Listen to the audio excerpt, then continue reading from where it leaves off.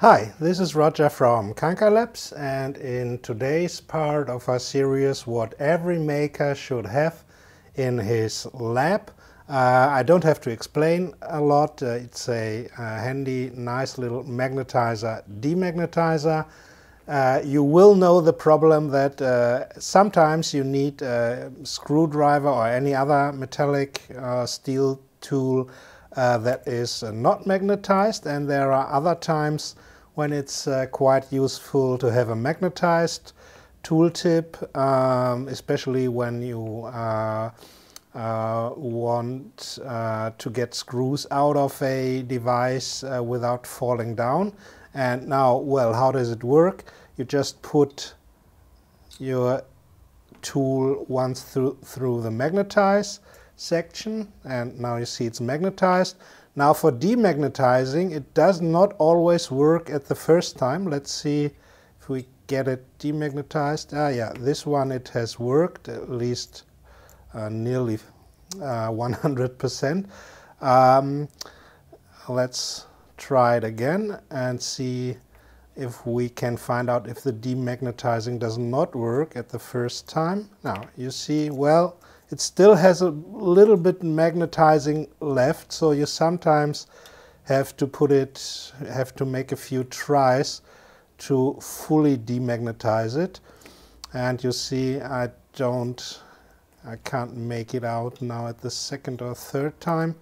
But anyway, you need some trials for really demagnetizing, and sometimes it helps just to magnetize it again and then demagnetize, and you should always try to put it through the middle of the hole and not touching the sides. And you see it's again not fully, well, it really takes a little, not practice, but some trials. To magnetizing is easy, demagnetizing is not always 100% working, but after at least you can reduce the magnetizing usually sufficient so that screws, especially if they are weighing more than a few grams, don't cling to the tip anymore. So it's as most things in the world, it's not perfect, but anyway, you will be lucky if you have one. So how does it work? Well, magnetizing a piece of iron or steel is not very complicated. You have permanent magnets here inside, and if the field of the magnets is all in the same direction, then of course you get the effect of magnetizing steel or iron tools. And here in the demagnetized section, there are several magnets with chance orientations or alternating orientations of the magnetic fields, and that means in the end, when you put a tool through it, then you also get a kind of chance magnetizing of the tips, and so the different parts, the different magnetic fields cancel out each other in an ideal world. And now, okay, now we made it again to be nearly demagnetized. So now there's another method for perfectly demagnetizing magnetic materials. You may remember there was a time when we were recording sound and music on magnetic tape, like in tape decks or cassette decks, and you had this tape head which had a very narrow slit in the middle, and below it there was an electric coil which generated the alternating magnetic field to magnetize the particles inside the tape. But after a few hundred, or finally after around 1,000 hours, The tape head itself, which also consists of magnetizable material, got partially and permanently magnetized, and that's not very good in recording sound, because a permanent field will raise the noise level of the tape running over the tape head. So after every few hundred hours, you should demagnetize the tape head, and there's really one and basically only one perfect way to do this. You take a very strong coil which with a sinusoidal and dampened wave, and the important thing is that the first two maximum amplitudes of the current through the demagnetizing coil, which you brought in contact here with the tape head, they had to be above the field strength that you need to reverse the direction of the magnetic field. That is always the same with magnetic materials. You always need a minimum field strength to reverse the polarity of the magnetic field.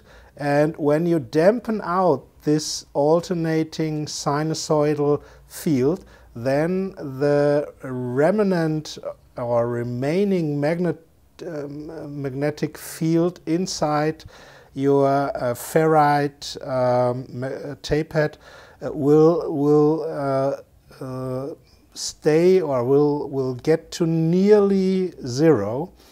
There's another way how you can achieve this. You take a strong coil, or with a heavy sinusoidal like 50 Hertz mains current through, and when you put it away slowly, then also the magnetic field strength here at the place of the tape head will also dampen out just by pulling the coil away. So this would be the perfect way of demagnetizing, but I don't know of any tool today with which you can demagnetize tools with this method. If you know of such a tool, I'd be interested. Just leave us a note, or jump to our forum, or leave a comment down in the YouTube comment. And that was it today for the not 100% perfect demagnetizer. But anyway, once you get one, you will never miss it. And in the end, demagnetizing is only a matter of how often you try it. Let's give it a last try. And no, it's not again perfectly demagnetized. But anyway, nothing in the world is perfect. So in the meantime, I've just by chance found my old venerable tape-head demagnetizer from TDK. It's the head eraser HD-11. Just by chance here in the lab, because I had it here for other purposes. It served me well for nearly 2 decades with my cassette recorder, and we'll try to verify what I just told you about how to perfectly demagnetize something. But just in short how it works, it has 2 coin cells here in the back, and you can even swivel the demagnetizing eraser head here for some degrees to get right to the tape head. Here, obviously here at the front, there's a coil or choke inside, And when you switch it on here on the side, you first get a hardly to see red little LED. And when the green LED has lighted up, that means now it's ready for demagnetizing. And to show you that it's truly an exponential decaying magnetic field that is induced here, I just made a little loop with the oscilloscope probe so that the loop wire is sensitive to magnetic fields, and I've set the digital oscilloscope to the highest sensitivity. We go to that's why you see the noise here. Now we go to single capture and try to capture the field.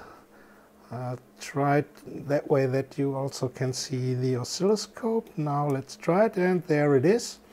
You see it's here, the induced voltage is in the millivolts range, because for demagnetizing tape heads you don't need extremely large fields, but what it's important, you can see that the amplitude of the field is exponentially decreasing, and I will perhaps I'll take apart the TDK tool at another tutorial video and explain the functionality, why it's so important that you have it doesn't have to be exponentially decreasing, but anyway you have to start from a strong field down to 0. Of course here, because of the noise of the oscilloscope, you can see how it decreases here further to